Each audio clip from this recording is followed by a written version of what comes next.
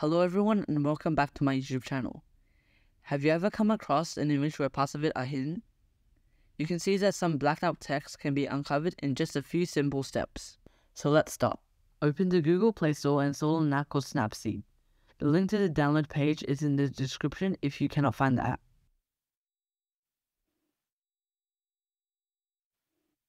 After installing the app, open it and tap anywhere on the screen. Select the image you want to remove the blacked out text on. Click Tools and then Tune Image in the top left corner. Click on the three lines at the bottom. Slide brightness to 100, contrast to -100, keep saturation at 0,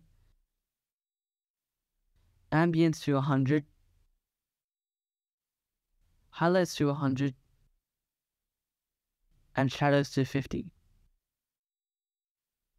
Click the tick icon in the bottom right corner of the screen and click Tools and then Tune Image again. This time, since the image is clearer, we will edit some options. Click the three lines and set brightness to 50, contrast to 100, and shadows to 50.